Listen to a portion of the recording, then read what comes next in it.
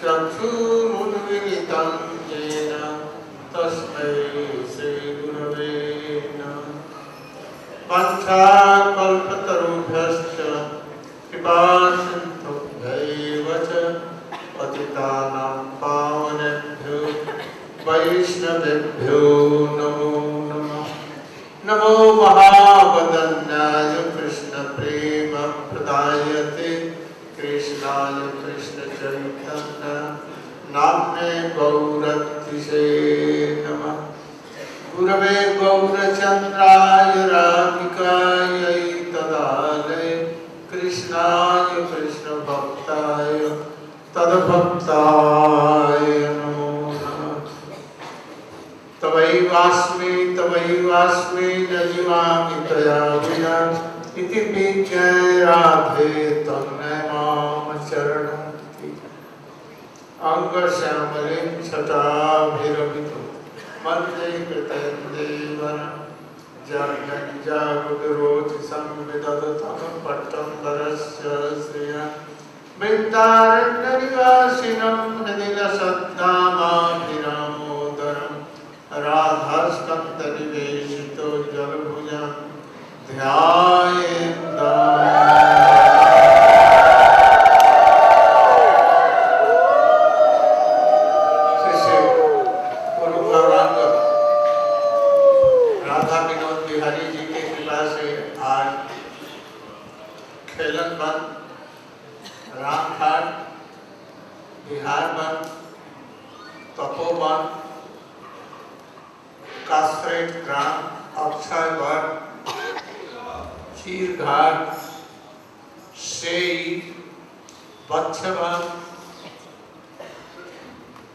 और वहां से गरुड़ गोविंद, ये सब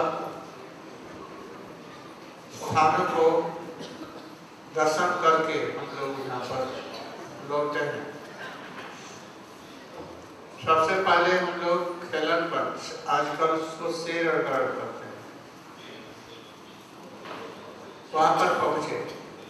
कृष्ण सखाओं के साथ में खेलते थे वहां पर विभिन्न प्रकार की क्रीड़ा, और राधा जी भी अपनी सहेलियों के साथ में वहां पर खेलती थी, क्रीड़ा करती थी, विहार करती थी, इसलिए उस वन का नाम खेलन वन। किसी समय में जटिला राधा जी की सास और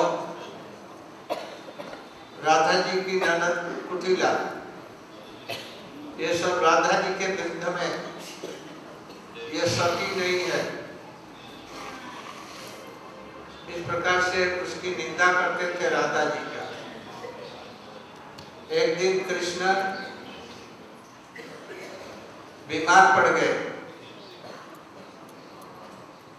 बहुत से वैद्य इत्यादि आए, ठीक नहीं हुए। अंत में जोगमाया आई, उन्होंने कहा कोई सती नारी जमुना जी से 1000 छिद्र वाले घड़े से पानी ले आए तब तो ये बच सकते हैं, कृष्ण अथवा नहीं बच सकते। सब लोगों ने कहा जटिला तो बहुत सती है, नारी है, उसको जोगमाया ने 1000 छिद्र वाले एक घड़ा दिया, जमुना से पानी ले आओ और इसे कृष्ण का स्नान कराने से ठीक हो जाए। वो अपने को बहुत ही सती पतिव्रता स्त्री समझती थी। वो वहां गई और पानी भरने के लिए घड़ा डुबाया और सब पानी निकल गया। वहीं पर रख करके वो लौट गई, चली गई अपने घर। इसके बाद में कुटिला को बुलाया, कुटिला भी पानी भरने गई, पानी भरा किंतु सब पानी गिर गया। वो भी लज्जित होकर के जाओ चली गई, किसी को मुख नहीं दिख रहा।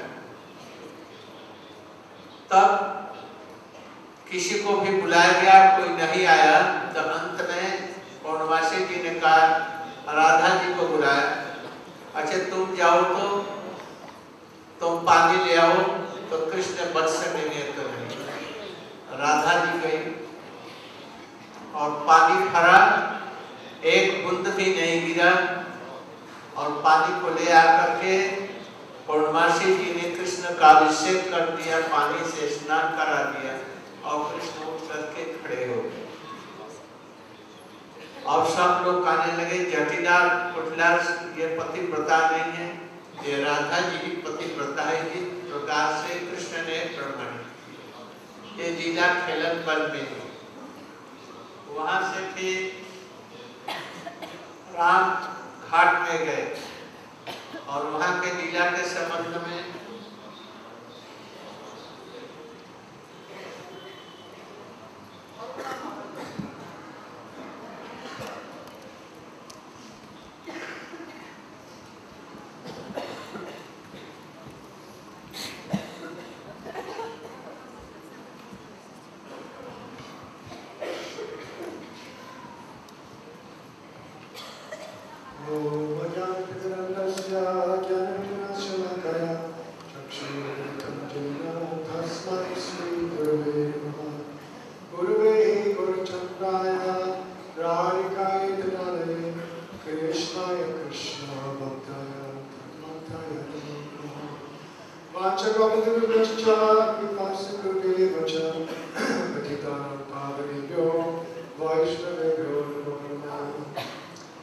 So before beginning, I offer my most humble heartfelt obeisances and the lotus feet of my Lord. Unto Nitya Vishnu Vishnu Pada Stotra Sita Shri Shrimad Bhakti Vedanta Swami Shri Prabhupada and Shri Guru Bhagavad Om Shri Pada Hamsa Prinad Acharya Asmatara Sita Shri Shrimad Bhakti Vedanta Narayana Swami Nasigan and the assembled devotees. So, today, by the grace of Shri Guru Gauranga, our first stop was Ram Ghat. Ram Ghat, meaning Balaram. This is the place of pastimes and dancing and Rasalila between Sri Baladev and the Brajadevis of Vrindavan. After Krishna and Balaram had left Vrindavan, they'd been gone for a considerable time.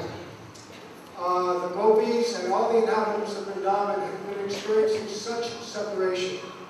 And there were messages going back and forth about the parents' position of the inhabitants of Vrindavan, how much pain, how much separation they were feeling. In Mathura and Dwarka also, Krishna and Baladev were feeling the same separation. Earlier, Uddhava had gone, under the instruction of Krishna, to try to alleviate the pain of the inhabitants.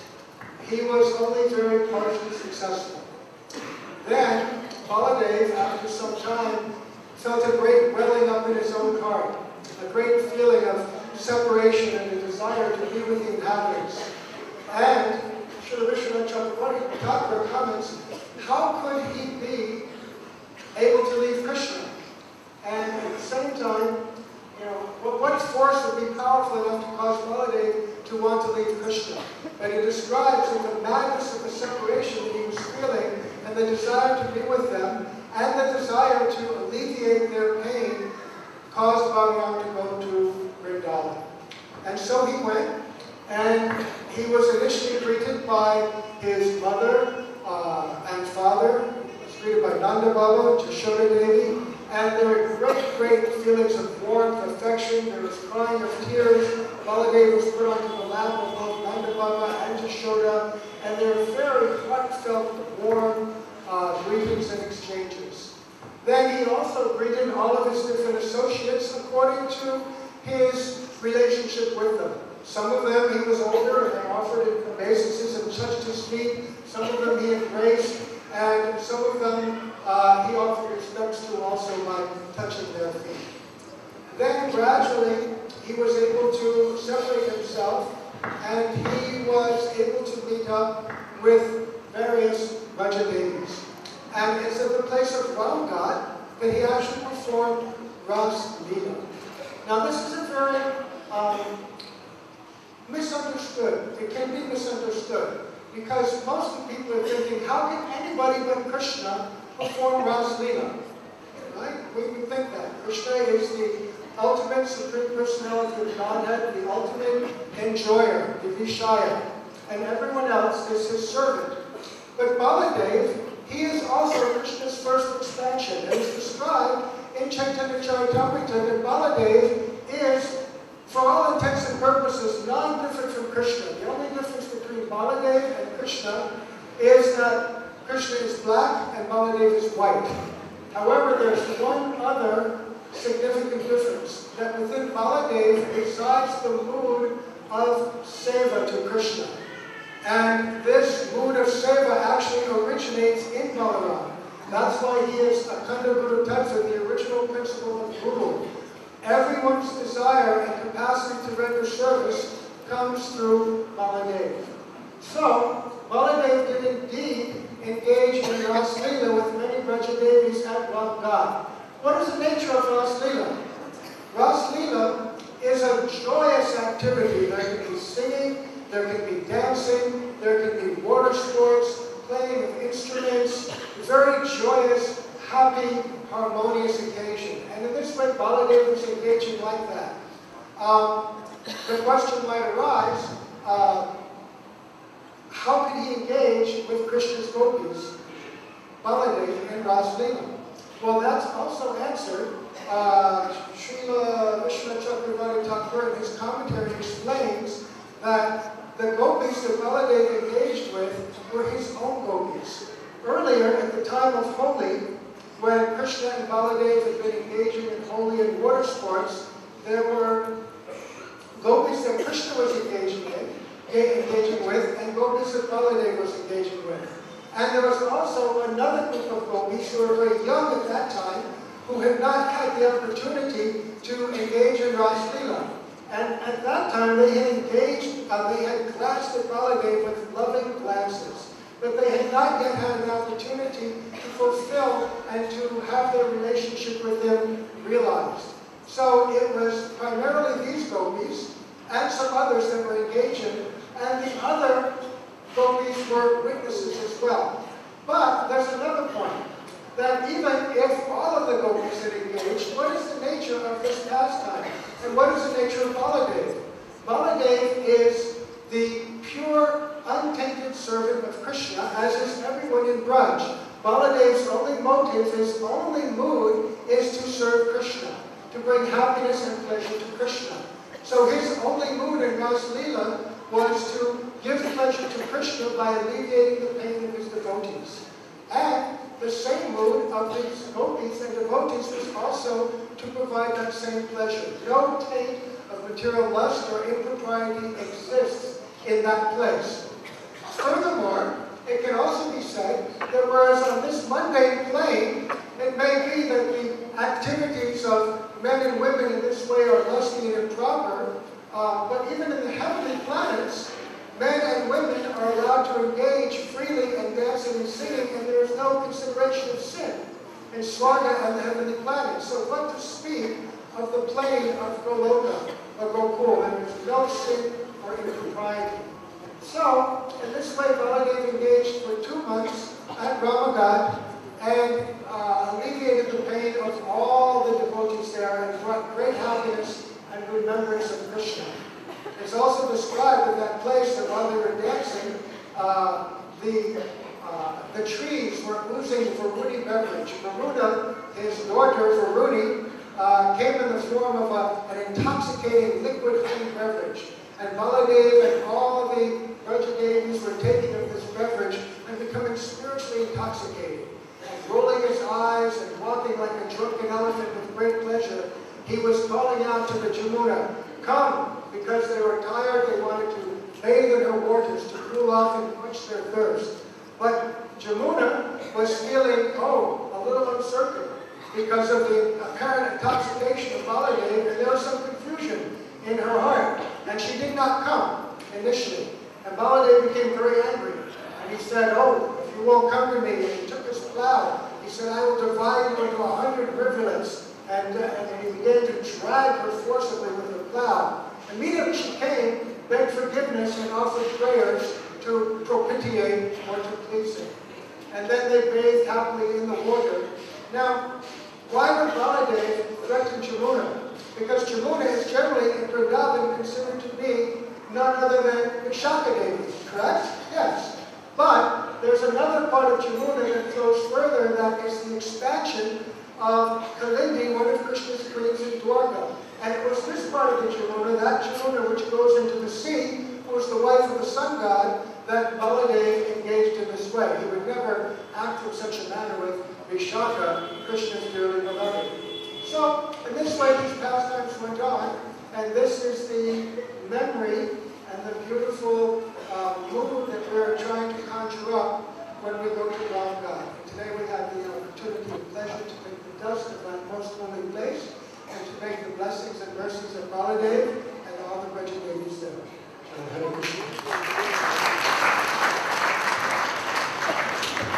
What I told before.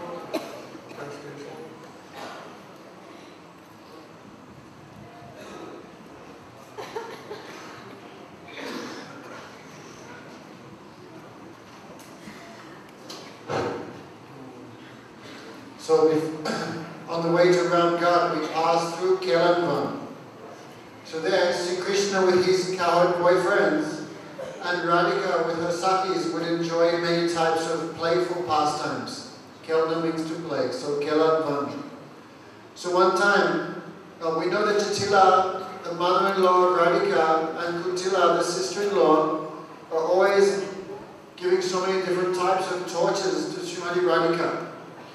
There, in order to rectify this, one time Sri Krishna manifested himself as becoming very sick. That time many types of doctors came and many types of medicines were delivered, but Krishna was not alleviated from his sickness. That time Sri Yogamaya Devi came and said, if anyone can bathe Krishna in water that has been brought from the Yamuna in a pot with 1,000 holes, then Krishna can be cured.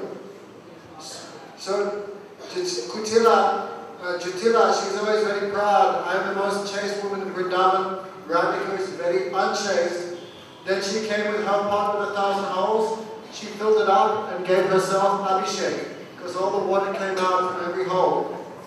Then she was so much embarrassed, because this is proof that she is not so much chaste. This is a very embarrassing thing. Therefore she, without saying anything to anyone, she ran away secretly. Then Jatila, she came up for her time, and also Kutila. So Jatila came first, Kutila came second. Then she took her pot with 1,000 holes, and also the same thing. Therefore she was very much embarrassed, and she returned. Then no one else was willing to become publicly blasphemed in such a way. Then Yogamaya said, I think Radhika, she should try. Therefore Sri Radhika, she prayed, if I have only ever thought of one man in my whole life, may my chastity be protected. Radhika took her pot with 1,000 holes, but not even one drop fell from that. Yogamaya took that water from the head of Radhika and bathed Krishna in that. He immediately stood up and was cured. Then everyone was gossiping. Yes, Jatila and Katila are very unchaste, but Radhika, really, she is the topmost chaste woman in Braj. Go Premanandi.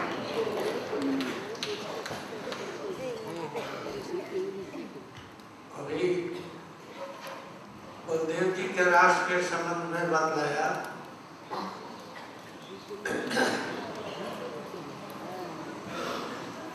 Shri चक्रवर्ती ठाकुर ने कहा है ये रास लीला जो कि वो कृष्ण की सखियां अलग थी, बलदेव प्रभु जी की अलग थी, और जमुना जी को खींचा। जमुना को विशाखा जी हैं, तो विशाखा जी को किस प्रकार से वो खींच सकते हैं? जी विशाखा जी राधा जी की सखी हैं और उनकी वैभव प्रकाश समुद्रगामिनी जमुना है। ब्रज में रहने वाली वो जमुना है, विशाखा। समुद्रगामिनी जाने वाली वो अलग है, उनका वैभव प्रकाश है। इसलिए उस यमुना को खींचा जो समुद्र के तरफ में जाती है, समुद्र जिनके पति है, इसलिए इसमें कोई दोष नहीं।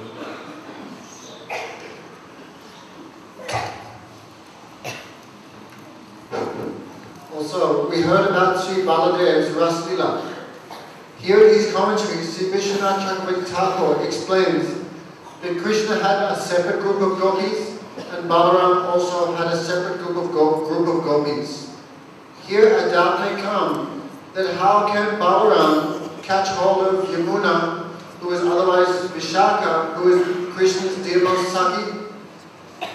Then the answer is given that the portion of the Yamuna which flows towards the ocean is known as Kalindi, and she is the wife of the ocean. So it is that portion of the Yamuna named Kalindi which Balaram dragged towards himself.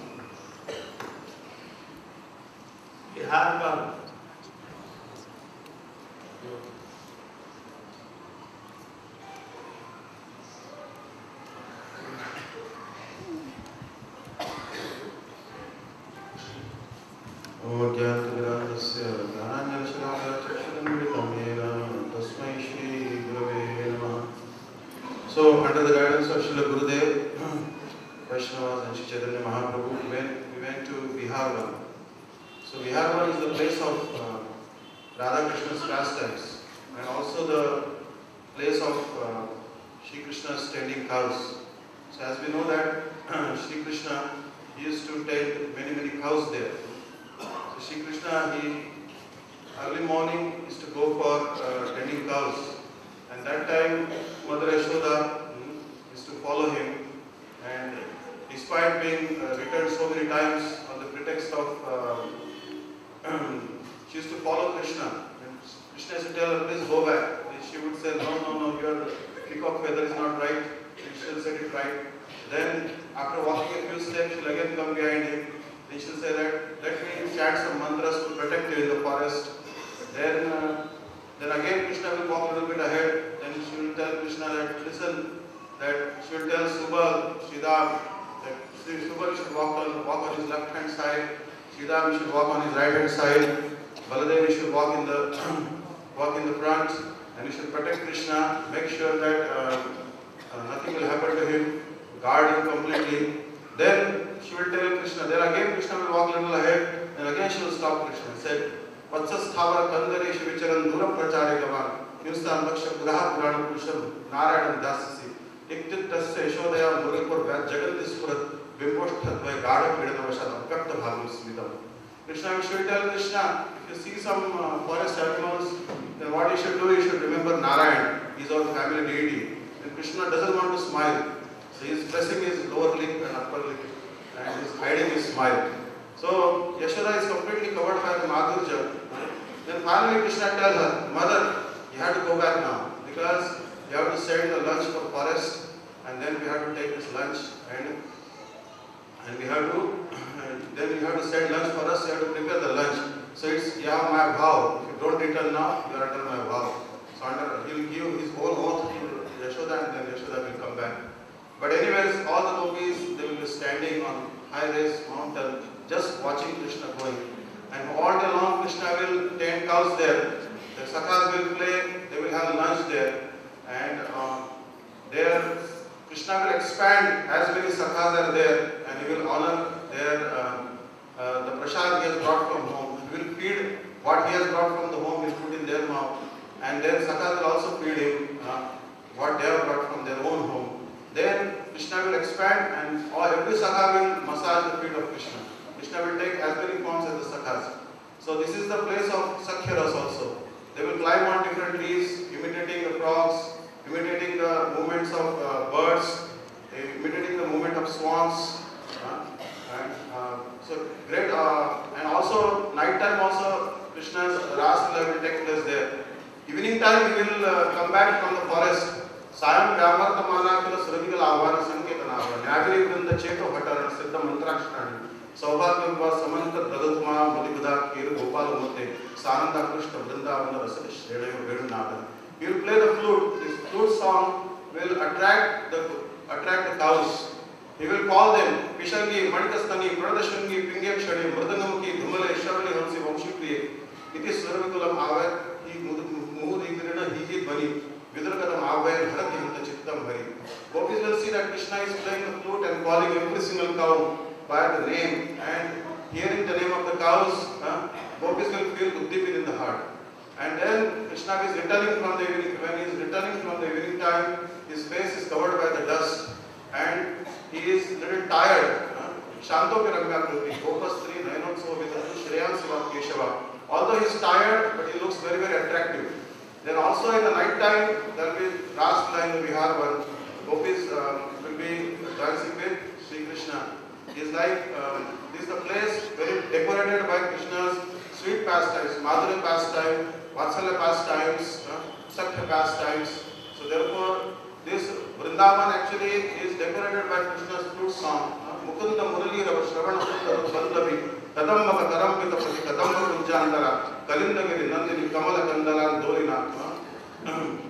So this beautiful Vrindavan Dham, this Vihar is also part of the Khelan. As we know that Srimati Radhika, after Krishna went from Vrindavan to Mathura, Srimati Radhika went to Khelan, and in Khela Tirtha she jumped in the water of Jamuna. When she jumped in the water of Jamuna, actually the Vishakha Devi took her to the sun god's planet. There she was lamenting in separation of Krishna. When she was lamenting in separation of Krishna, the wife of sun god actually told that Vishakha that take her to see the four-armed form of Narayan and maybe she will be pacified. And then Vishakha told, no, she is not attracted to any form, four-armed form.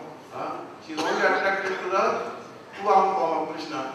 She told that Gopina Pashupendra Nandana Yasha Bhavasya Kastam Kriti Vijnanam Shavade Duruha Padavim Sancharina Prakriyam Avishnupat Vaishnavi Tanam Tasmin Bhujajishnavi Yasa Bhanta Chaturvida Ruchim Ragho Devi Kunchati.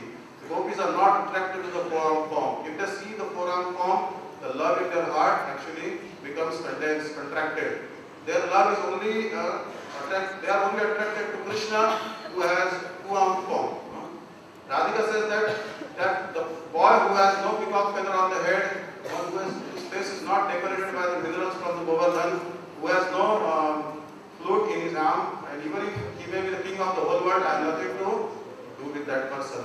So we offer pranam to this Piharman, we offer pranam to Gurudev for his guidance, we will be able to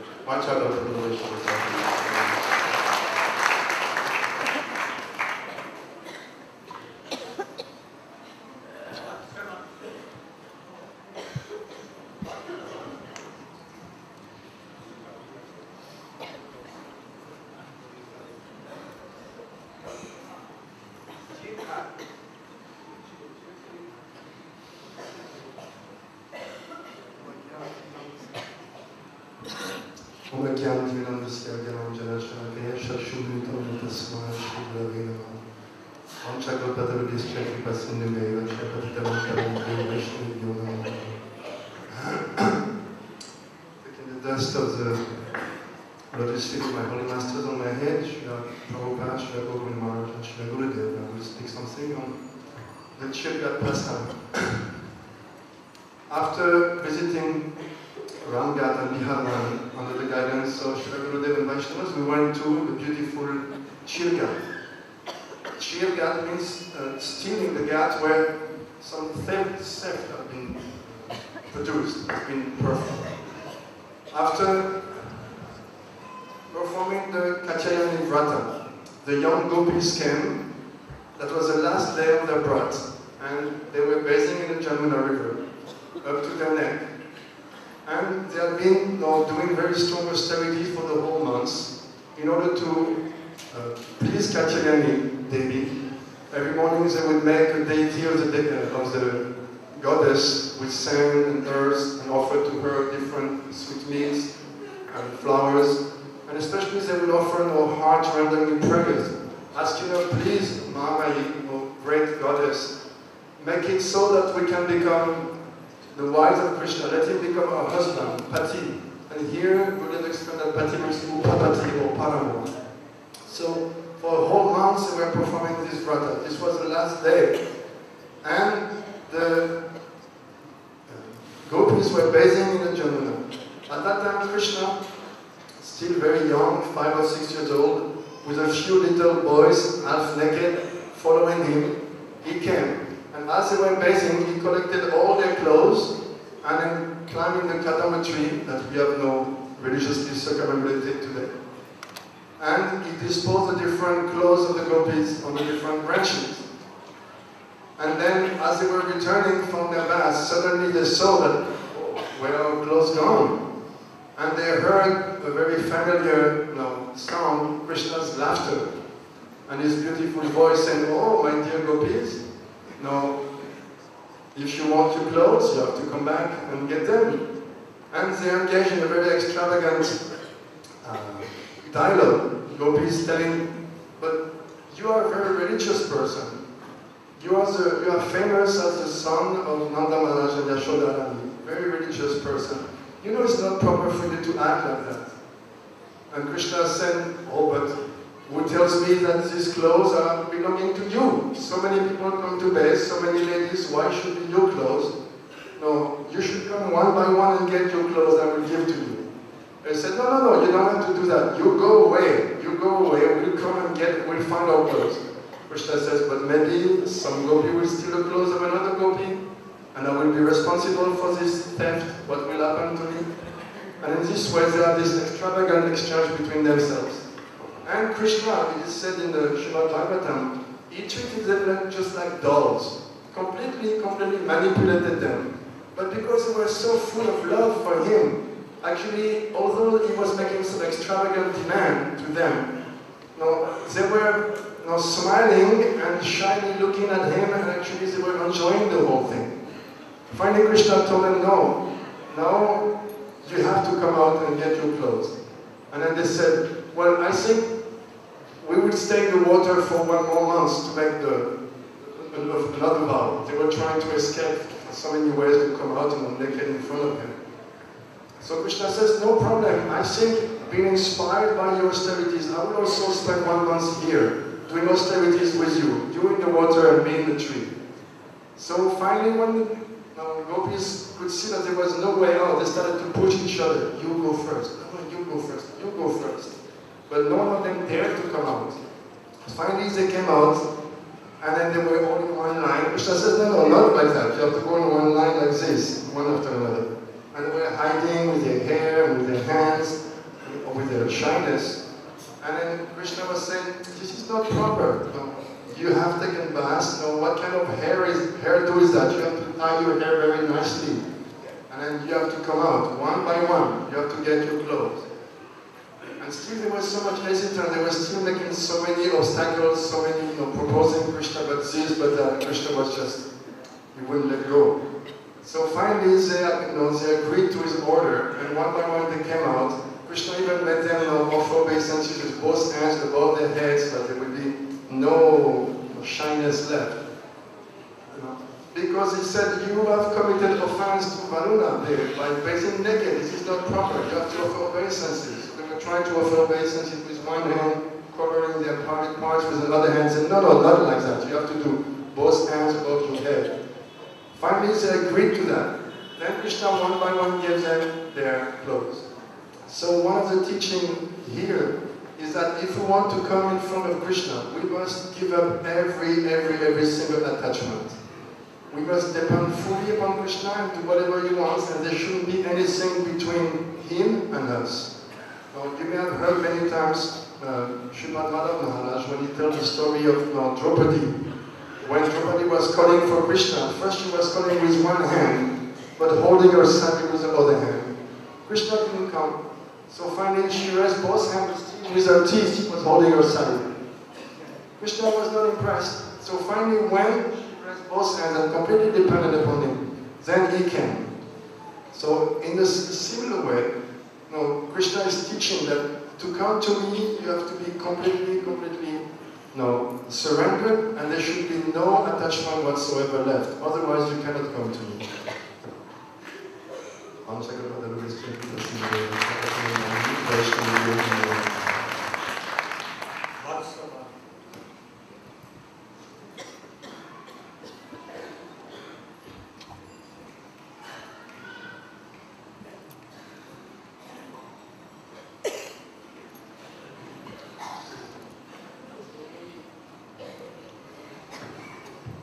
तो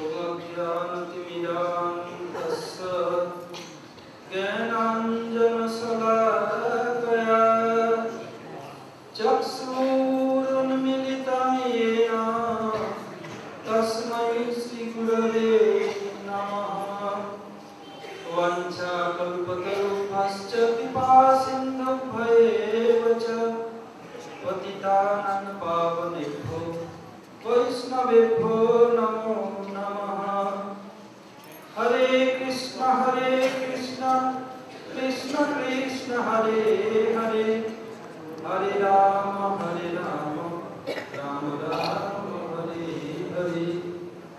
मैं सबसे पहले अस्मदीय गुरुपाद पद्म ओम विष्णु पाठ अष्टोत्तर सदस्य श्रीमद् भक्ति वेदांत श्री वामन गोसाई महाराज एवं ओम विष्णु पाठ परिव्राजकाचार्य वर्ग अष्टोत्तर सदस्य श्रीमद् भक्ति वेदांत श्री नारायण मिश्र महाराज चरण कमलों में अनंत कोटि साष्टांग दंडवत प्रणाम ज्ञापन करता हूँ।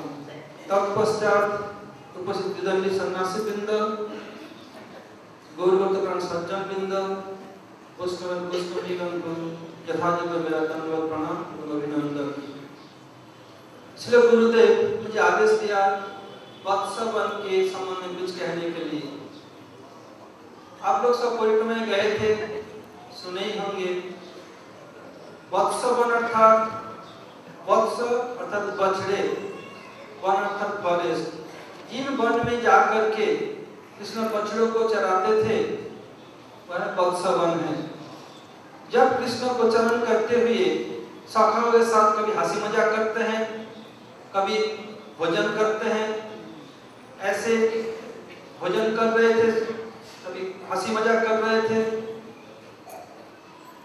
और कृष्ण के जो भक्त लोग हैं, ये सखा है, लोग भी किसी हंसी मजाक कर रहे थे। इतने में हुआ क्या, वत्सवन में जो बछड़े चल रहे थे, ब्रह्मा जी ऊपर से देखा, अघासुर मोक्षण लीला देखा। अघासुर मोक्षण था जब कृष्ण अघासुर को वध किया। अघासुर की आत्मा ज्योति रूप में हवा में तैर रहा था। जब कृष्ण निकल के आए उनके चरण में समा गए। यह देख करके ब्रह्मा जी के मन में कुछ आश्चर्य हुआ, अहो मैं कुछ यार और कुछ मधुर लीलाएं देखना चाहता हूँ।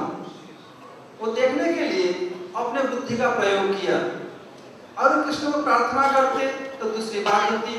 कृष्ण को प्रार्थना ना करके वो अपने बुद्धि को इस्तेमाल किया। ऐसे क्यों? जब कृष्ण गोधान के लिए जाते थे नंदखिड़क में, जब तक कृष्ण नहीं पहुंचते तब तक गैया दूध नहीं देती थी। गैया को मन में ऐसे हुआ, अहो कृष्ण मेरे बछड़े होते तो मैं जी भर के कृष्ण को दूध पिलाती। जब कृष्ण गोचरण के उपरांत सखाओं के साथ ब्रज में लौटते, सब मातृस्थानीय गोपियां एक एक करके कृष्ण को चुम्बन करती। फिर आखिर में माँ यशोदा कृष्ण को चुम्बन करके गोदी में लेकर के अंदर महल में चली जाती। मातृस्थानीय गोपियों के मन में ऐसे भाव हुआ, अहो कृष्ण मेरा लाला होता तो हम लोग भी यशोदा की भांति कृष्ण को अपने गोदी में लेकर अंदर जाती, अपने बिस्तर में सुलाती। ऐसे मन में भावना हुई। और ब्रज की किशोरियां हैं, उनके मन में भावना आई, अहो कृष्ण मेरे प्राण प्रियतम होता तो हमारा जीवन सार्थक हो जाता। तो कृष्ण का नियम क्या है? एक कार्य करें प्रभु कार्य 5 साल। कृष्ण एक काम के द्वारा बहुत से काम कर सकते हैं। आज ये 3 प्रकार की भावनाएं आई तो कैसे पूरा हो? यही कृष्ण जोग माया का स्मरण किया। जोग माया ही ब्रह्मा जी को ब्रह्मलोक से आकर्षण करके ले आई और जोग माया ने ही ब्रह्मा जी को बुद्धि को भ्रमित करके अपने बुद्धि का प्रयोग करने को उनको प्रेरणा दी। तो हुआ क्या? ब्रह्मा जी ने क्या किया? तो सृष्टिकर्ता ही एक खेत तैयार किया हरे घास की और हरे घास की कोमल कोमल, पहले चढ़ते आगे बढ़ते गए। इतने में ब्रह्मा जी चाहो इसमें चुरा करके लोग देखो तो क्या होता है। ब्रह्मा जी ने क्या किया? बछड़े को चुरा करके जमुना के खादर में छिपा दिया। अब सखा लोग तो आपस में हंसी मजाक कर रहे थे। देखा, अरे हमारे बछड़े कहाँ गए? बछड़ा तो हमारा संपत्ति है, बिछड़े बछड़े से हम कैसे ब्रज में जाए? और बिना बछड़े लेकर हम जाए तो हमारे माँ बाप क्या सोचेंगे? सब लोग बहुत चिंतित हो गए। सब लोग बछड़े ढूंढने के लिए निकल पड़े। उसने बताया, सखे तुम लोग ये बैठो, तुम लोग कहाँ ढूंढोगे? मैं थोड़ा जा करके अपने मुंह से तेल करूंगा, बछड़ा जाएंगे, कोई चिंता नहीं, मैं एक देखता हूँ। यही कृष्ण गए, हाथ में उनका था दधी कमल, यानी दधी और चावल मिला हुआ अन्न, और दोनों आंगुलियों के बीच में टेटी के आचार और अरों का आचार भरा हुआ था। जय कृष्ण गए ढूंढने के लिए।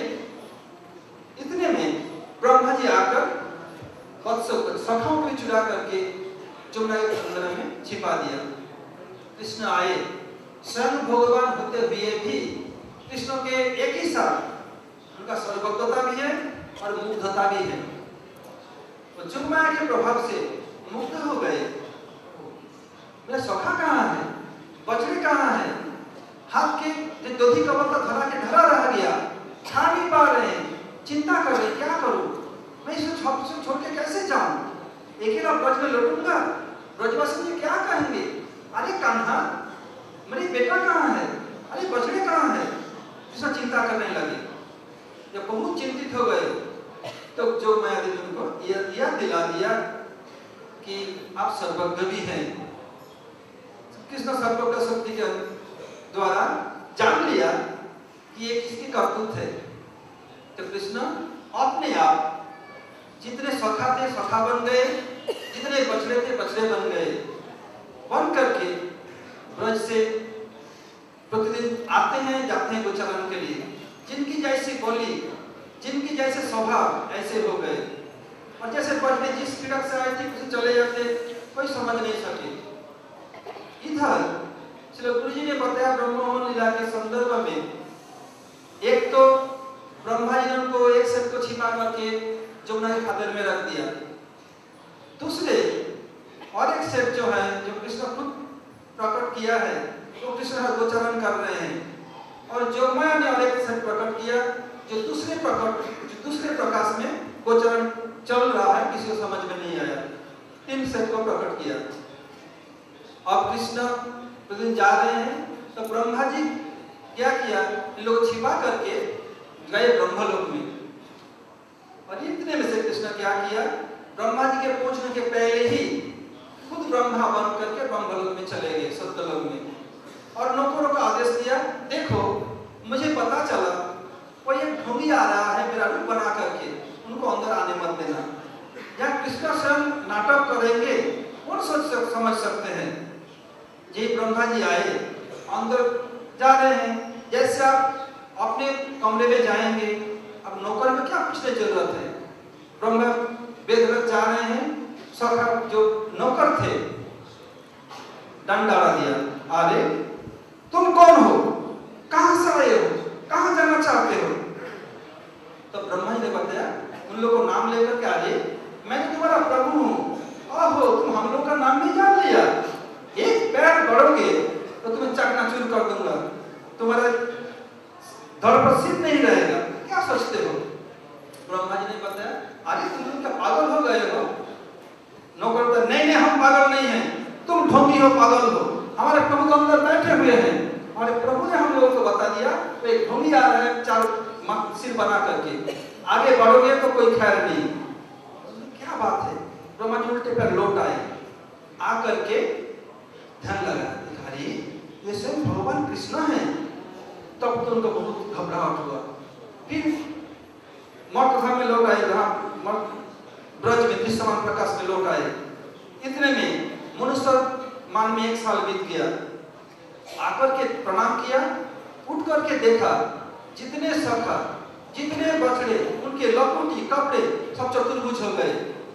तो दिखाना चाहते हैं ब्रह्मा जी को, देखो केवल मैं ही तुम्हारा आराध्य नहीं हूँ, हमारे जो सखा है, बछड़े हैं और उनके कपड़े हैं, सब सच्चिदानंदमय हैं, सब तुम्हारा आराध्य हैं। वो कृष्ण रूप क्यों नहीं दिखाया, क्योंकि ब्रह्मा जी का आराध्य है गर्भोदक साई विष्णु चतुर्भुजधारी, इसलिए उनको दिखा दिया। अब क्या करूं। फिर देखे तो वही है, फिर गोचरण भी हो रहा है। ब्रह्मा जी सोचा, हो सकता है कि मैं जब इधर देखता हूँ तो उनको कृष्ण लाके गोचरण करते हैं, जब उधर देखता हूँ तो उधर जाके छिपा देते हैं। 4 सिर होने के नाते 2 सिर से जमुना की ओर देखा, 2 सिर से इधर देखा, एक ही समय दोनों को देखा, तो बोला निरसन भगवान है। अब क्या करें, ऐसे तो नहीं, वो प्रार्थना करने लगे। क्या प्रार्थना करें? नौमिद्धते अप्रभुसेतरिदम्बराय गुंजावतं सपरिपिच्छल्लसन्मुखाय वर्णस्रजे कपलव्यक्त विशालवेणु लक्ष्मश्री मृदुपदे वसुपंगजाय। नौमिद्धते अप्रभु से पहले प्रणाम कर रहे हैं। क्यों? ब्रह्मा जी के मन में डर।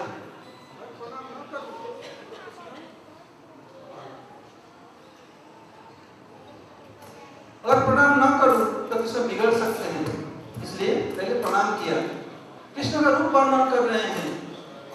श्रीमद् भागवत में कृष्ण के 3 प्रकार का रूप वर्णन है। एक हमारे आदि गुरु संप्रदाय प्रवर्तक चतुर्मुख ब्रह्मा के द्वारा, दूसरे ब्राह्मण पत्नियों के द्वारा, कृष्ण के टॉपमोस्ट हैं ब्रज गोपियों के द्वारा।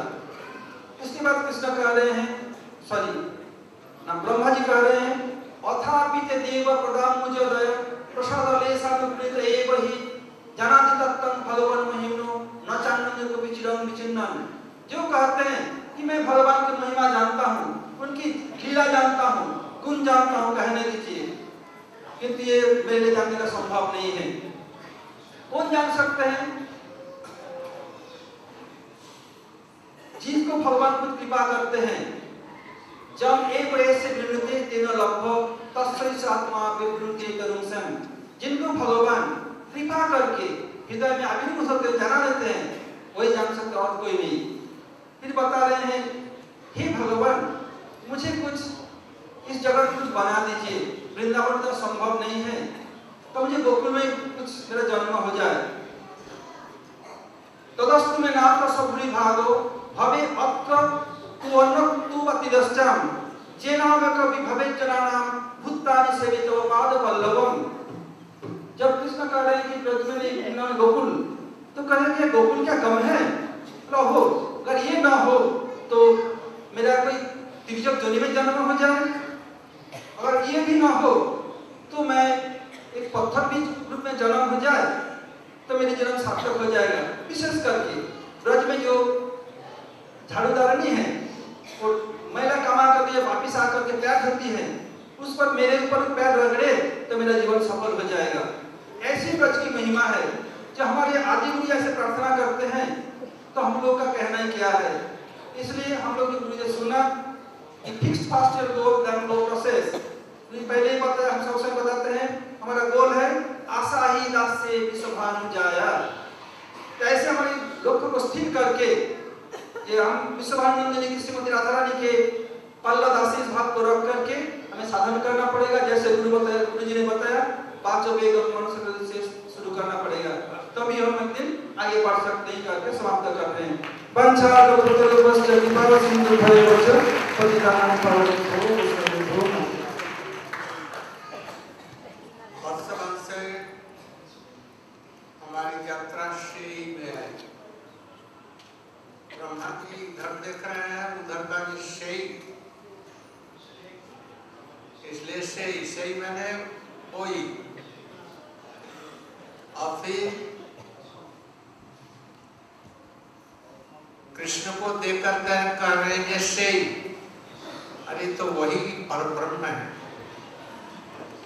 इस प्रकार से उस गांव का नाम है व्यास। थोड़ी देर में 4वां ग्राम है। ब्रह्मा जी नौमिक देते और प्रभु से ये सब स्तुति कर रहे हैं। और कृष्ण श्री दाम सखा के कंधे पर एक हाथ रख करके लीला कमल घुमा रहे हैं। और बच्चे कर रहे चौमा माने 4 मुंह वाला चिढ़ा रहे हैं, इसलिए चौमा में।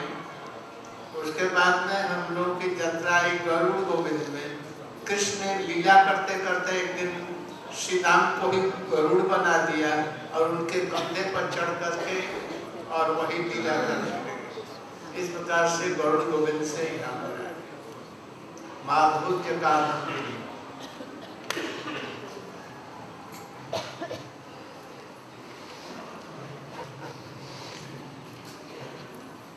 साधु संग पहले तो श्रद्धा बतलाया और साधु संग कहते हैं। ग्रंथ का श्री चक्रवर्ती ठाकुर पहले श्रद्धा के स्तरों का वर्णन किया और साधु संग का श्रद्धा कैसे होती है? साधुओं के संग से, अथवा कृष्ण संबंधी कोई लीला भूमि, गंगा, यमुना इत्यादि पर जो सुकृति होती है, पूंजीभूत होने पर श्रद्धा होती है, या साधु संग में श्रद्धा होती है। और साधु संग का स्तर बतला रहे हैं।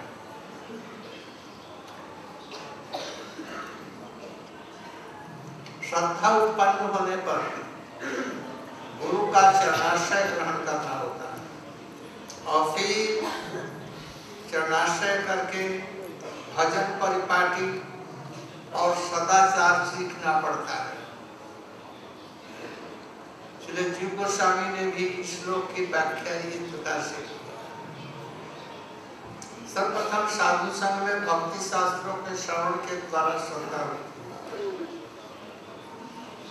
साधु शास्त्र के वचनों में सुदृढ़ विश्वास होना, ये श्रद्धा है।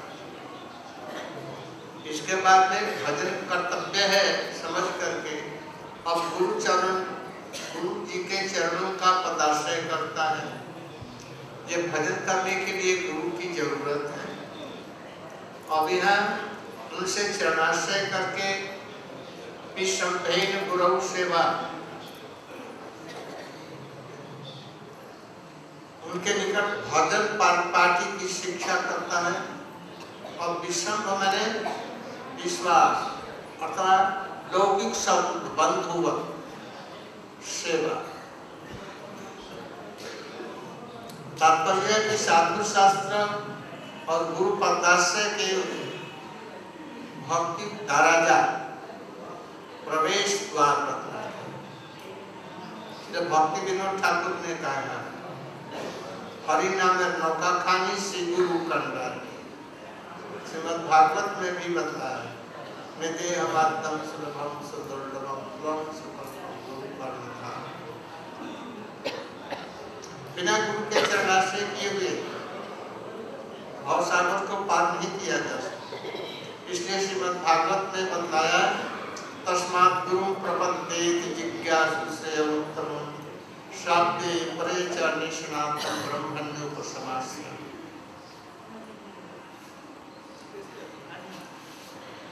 जो परम कल्याण अपना जानना चाहते हैं, जो कल्याण कैसे होगा, उसे गुरुदेव की शरण लेना चाहिए। गुरुदेव ऐसे हो जो शब्द ब्रह्म अर्थात श्रुति शास्त्र में पारदर्शी विद्वान है, समस्त शास्त्रों का ज्ञान, विशेष करके समस्त शास्त्रों का शास्त्र श्रीमद् भागवत का पूरा ज्ञान हो, इसलिए कि वो शिष्यों को समझा सके, उनको कोई संदेह हो तो दूर कर सके। और साथ ही परम ब्रह्म में परिनिष्ठित तत्व ज्ञानी भी, उनका चित्त शांत हो और व्यवहार में प्रपंच के प्रति प्रवृत्त हो, विषयों से वैराग्य हो। तात्पर्य है, महत कृपा से जो सिद्धि प्राप्त, श्रद्धा प्राप्त कर सद्गुरु का चरणाश्रय करते हैं, गुरु में ये निम्नलिखित लक्षण है। गुरु जो वेद और वेद के तात्पर्य ज्ञान श्रीमद् भागवत आदि शास्त्रों में पारदर्शी हो, जो शिष्य के समस्त संदेह को दूर कर सके,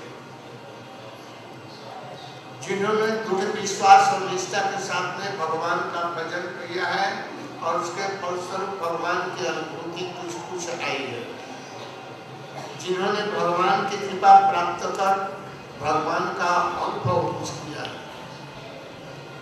तथा शिष्य के हृदय में भी शक्ति संचार कर सके, और जो काम क्रोध लोभ इत्यादि को छोड़ चुके हैं, उसके वशीभूत नहीं है और विषयों से जिनका करें, ऐसा गुरु का पदाश्रय करने से तब भक्ति का स्तर बढ़ेगा और प्रेम प्राप्ति होगी, अन्यथा प्रेम प्राप्ति नहीं होगी। श्री रूप गोस्वामी ने दीक्षा के संबंध में कहा, गुरु पदाश्रय तस्मा कृष्ण दीक्षा शिक्षण विषम गुरु सेवा। गुरु पदाश्रय और कृष्ण मंत्र में दीक्षा ग्रहण कर भागवत धर्म का शिक्षण और वैष्णव आचार की शिक्षा, सदाचार और विश्वास पूर्वक गुरु की सेवा, इन अंगों में गुरु पदाश्रय संपन्न होता है। दीक्षा मंत्र ग्रहण से पूर्व शिष्य उनके साथ में रहकर कुछ दिन तक उनकी सेवा करे और उनका चरित्र देखे कि कोई चरित्र में कोई अनाचार है या नहीं, ये तत्वदर्शी है कि नहीं है। पूर्ण विश्वास हो जाए तो उसे वो दीक्षा ग्रहण करता है और शिष्य गुरु भी देखता है कि ये सदाचार संपन्न और शिष्य होने लायक नहीं है या भक्ति का अतिरिक्त कुछ दूसरे की अभिलाषा करता है, तब उसे दीक्षा नहीं देता। इसी को गुरु पशक्ति कहते हैं। गुरु और शिष्य परस्पर स्वभाव और लक्षण आदि की परीक्षा करके देखेंगे कि ये गुरु है कि नहीं, ये शिष्य है कि नहीं। दीक्षा काले भक्त करे आत्मसमर्पण, सही काले कृष्ण तारे करे आत्मसमर्पण, सही देह करे तार चिदानंदमय अप्राकृत देह तार चरण। दीक्षा ग्रहण के पश्चात गुरु उसको भजन की रीति, भागवत धर्म और वैष्णव सदाचार इत्यादि की शिक्षा देते हैं। तत्पश्चात गुरु की सेवा करते हैं।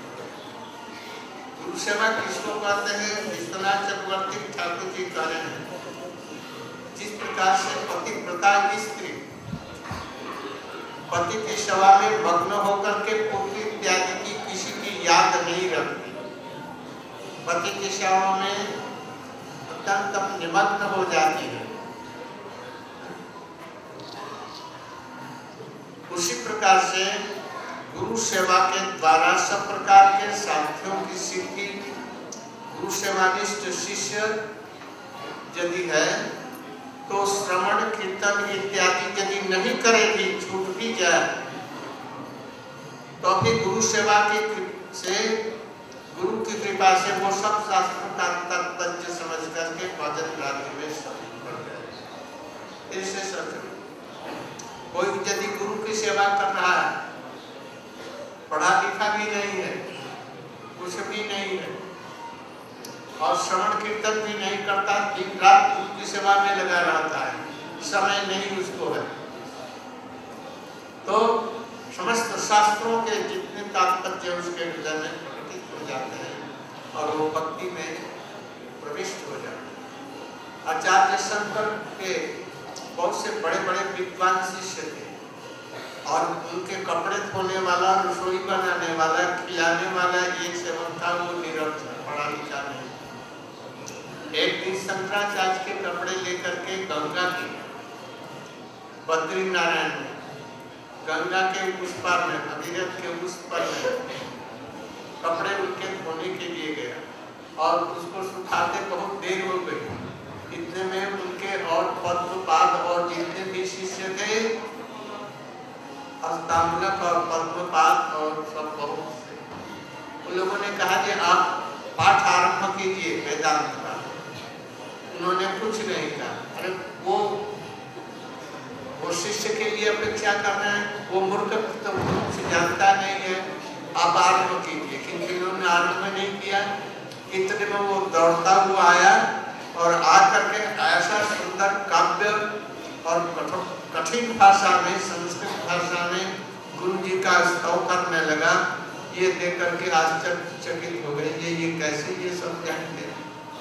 ऐसे ही जस्य देवे पराभक्ति, जस्य देवे पराभक्ति तथा देवे तथा गुरु तस्य ते कर्ता ही करता। जो गुरु की ऐसी सेवा करता है जैसे अपास्य देव कृष्ण ने, तो शास्त्र उसके हृदय में।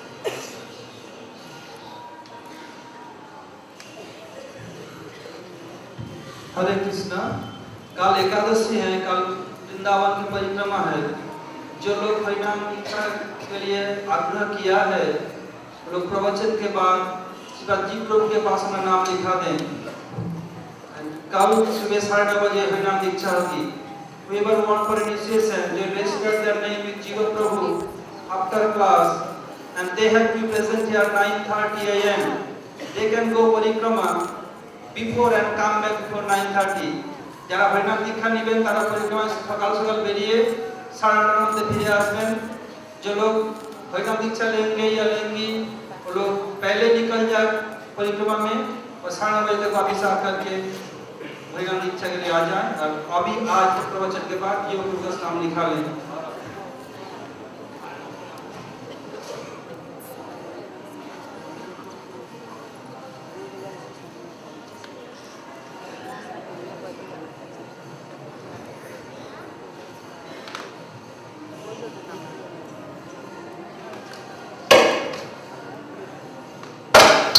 Tomorrow there's a communication workshop from 2 o'clock to 4 o'clock upstairs where everyone takes the prasadam with Ananta Prabhu. Hari Bol.